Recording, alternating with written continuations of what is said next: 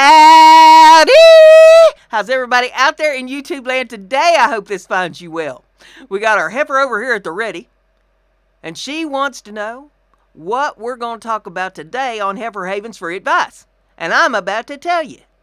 Before I do, though, there's always one thing we got to do, and that's more cowbell.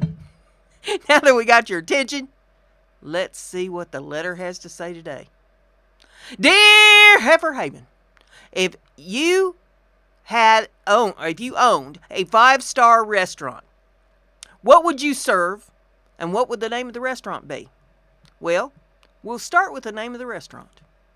The name of the restaurant would be BrendaG's 5-Star Roadkill Cafe. I think that says it all. Hey, I said it was free advice. I never said